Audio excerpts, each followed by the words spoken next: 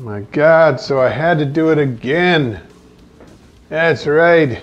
I had to go and have surgery again. Aortobifemoral bypass surgery, part 2.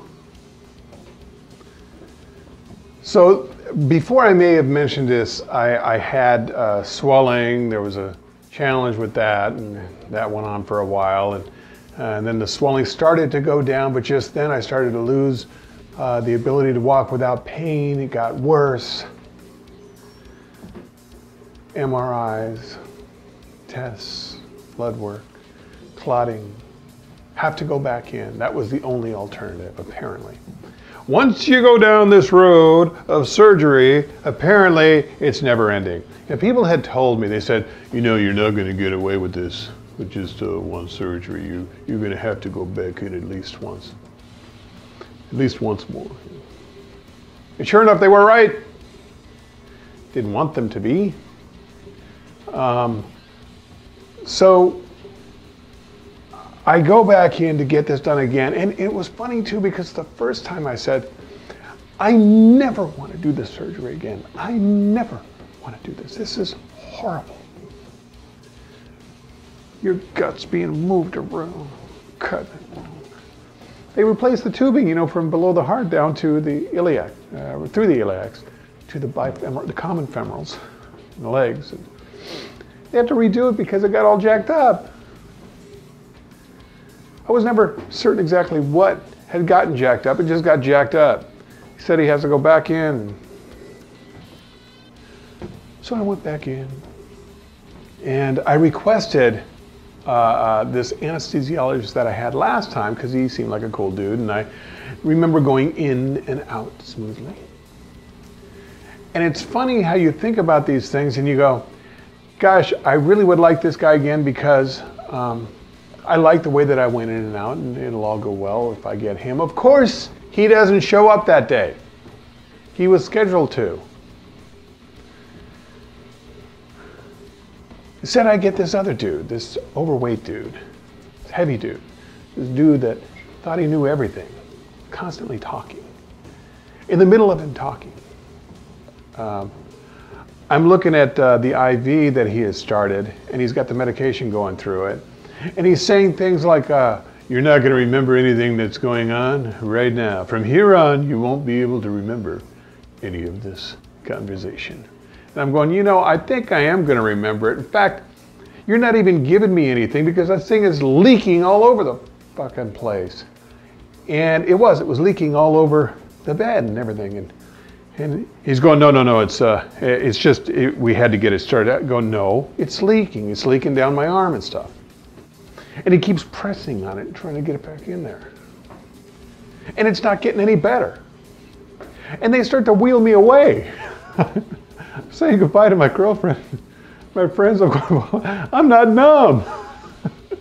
Wait, don't take me in. They're taking me into surgery. They bring me in there. I'm telling them, and I'm telling the doctor, I'm saying, yo, I'm awake. It's leaking.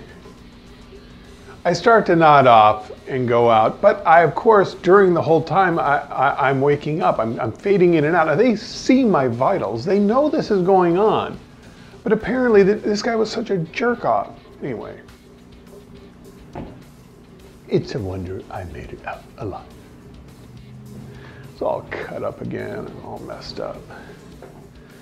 Recovery, Jello, drugs and Jello. Isn't that funny? You're in the hospital. You should be eating the healthiest food ever. And what do they bring you? Jello. Anyway, I'd been working out since and hoping that things were going to remain okay. And so far they have. And every day I jog, every day I run, every day I work out. I was going to do this video with my shirt off. Oh yeah, get some. But I'm still a little apprehensive about this whole. Now my Adonis-like physique is been destroyed. Now I'm closer to Frankenstein. This scarring down here, down the sides. But check this out. So I have this texting relationship with the surgeon at this point. So I'm always texting him at different times. Sometimes at like 2 in the morning. Yo, you up?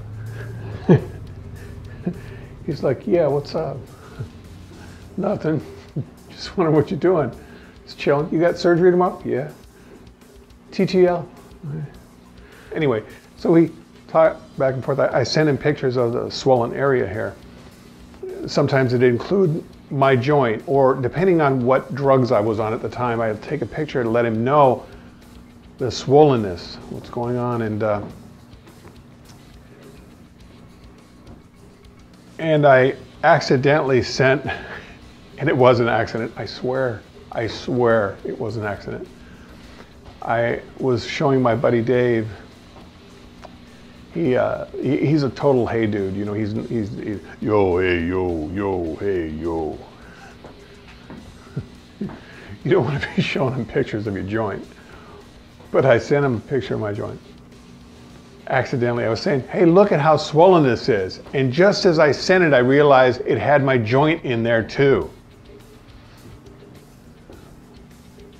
And he was like, whoa, what's this?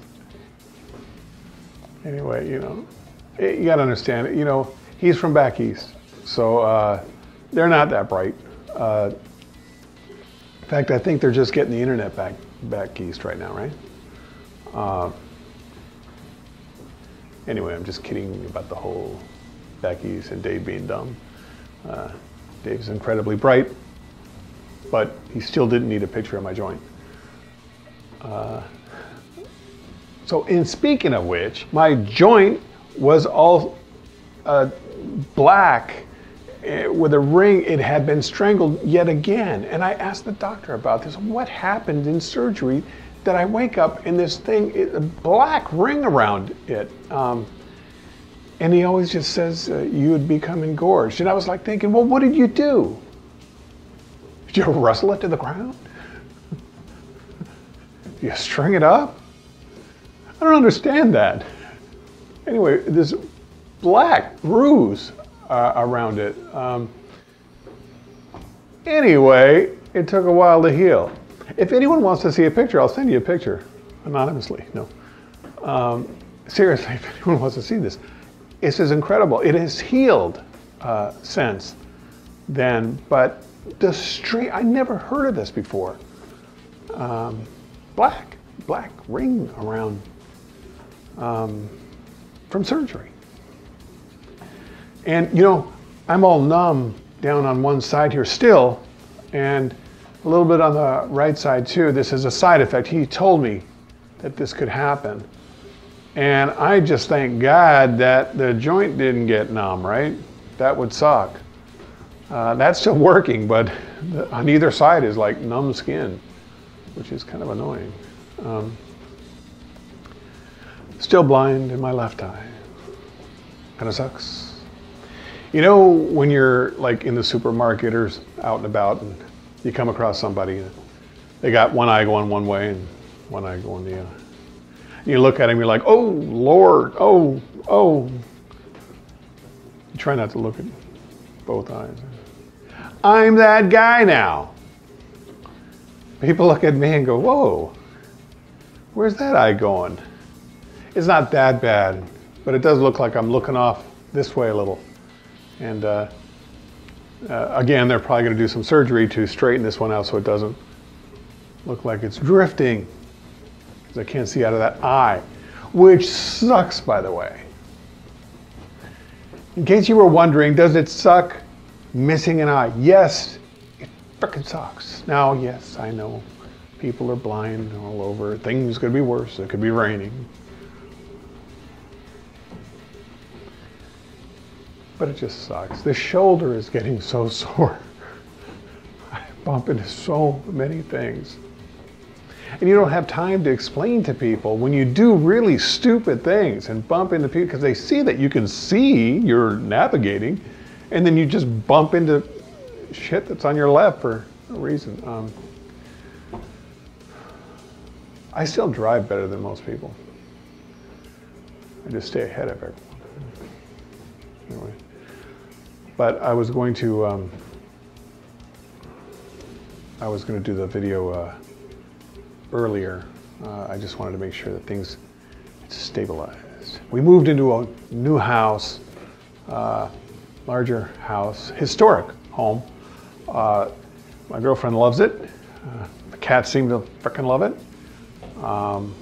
And it was built in the 30s, 39, I think, late 30s, anyway, just before the Second World War, and it's a lot, high ceilings. I can no longer jump up and palm a ceiling. So it's got high ceilings, lots of room, large hallway. And it seems okay. Maybe I should take a tour, but I'll be doing another update soon with my fish tank, especially for those of you that want to know what the hell is going on with my fish tank. I'll do that. Also had this recent event with a dog I'll tell you about. Is all right. And yes, let's see. What else? Oh yeah. Keep those cards and letters coming. You know, that's another thing. People have been contacting me a lot who are having this surgery or going through it. And it is interesting how a lot of people that contact me will say, you know, I'm having this surgery soon. Any advice? I'm having this surgery soon. My husband's having it. My girlfriend's having it. My boyfriend's having it. My sister, my brother. Someone's having this surgery soon. I'll often open a dialogue and, you know, cheer them on, let them know everything's okay. As if I'm an expert. I've gone in twice. But it's interesting to find out that they are oftentimes not having the surgery that I'm having. They're having something similar or partial, but they're not having the full-blown aortobifemoral bypass, you know, pulling the guts out, putting the hole. They're just having like a little patchwork done. Not the same thing. But some have, and seem to be coming through it okay. There you go.